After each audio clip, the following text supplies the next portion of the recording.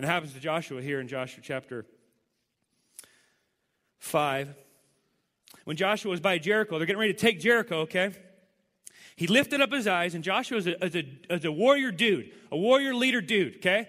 Don't think like, leaders we have today, fly desks, speaking to intercoms and microphones and bloviate about all sorts of stupidity. This is a leader dude in the front, taking arrows and pulling them out.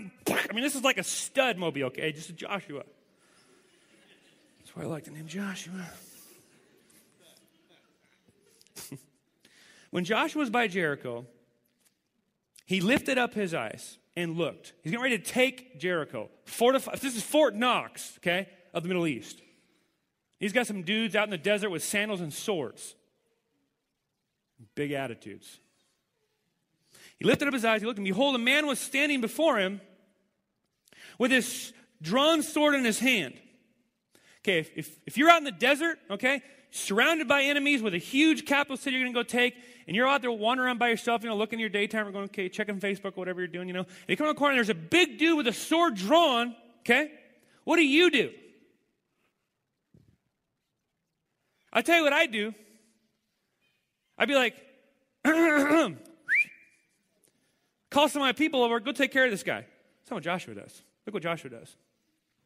Joshua went right up to him and said, are you for us or for our adversaries? I love that picture of Joshua, man. Like, don't mind while I beat around the bush, with us or against us. No mincing of words, no small talk, no Starbucks chit-chat, sword drawn. Are we going to do this now or later?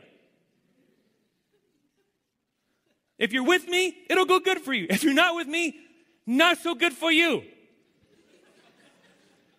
Joshua's just warrior dude, man. Warrior dude. No fear, warrior dude. This is like the most awesome answer in all of the Bible.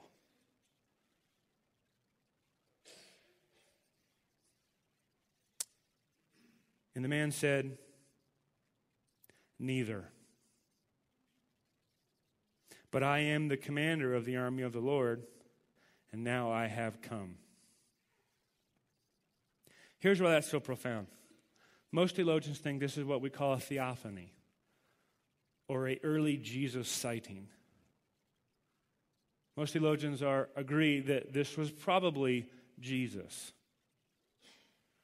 because nobody else can say they're the commander of his army except Jesus.